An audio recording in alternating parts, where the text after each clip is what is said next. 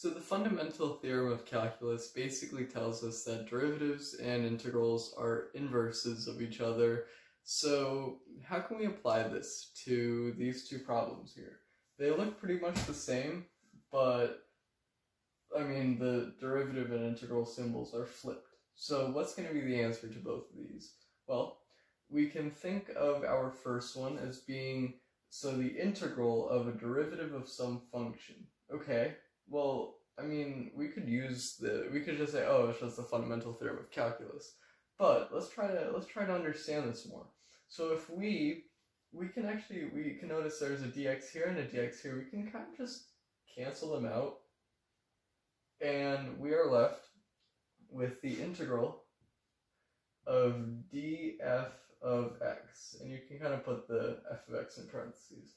Now, if you set, let's say we set y equal to f of x, this just becomes dy. Or you could put the 1 there, the 1 in front, just to show that it's the integral of 1 dy. Well, I mean, that's just y. But plus c, remember, plus c. That's just y plus c, right? Because if you're integrating 1, it's just going to be whatever you have here. So you can replace this with f of x. So it's just going to be f of x plus c. And that's your answer.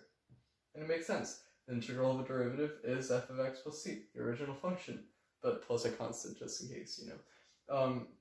So how can we use that to help us here? Well, it's pretty much the same thing, it's just these two are flipped. But we can't really do what we did. We can't cancel out these dx's because this one's inside of the integration symbol while this one's outside. So how can we kind of cancel out any dx's and try to get it in a form like this? So we could just assume that we set f of x to be equal to the derivative of some other function, okay? Let's say g prime of x, okay? So this, we can rewrite this in a new notation, saying dg dx, so the derivative of our function g with respect to x.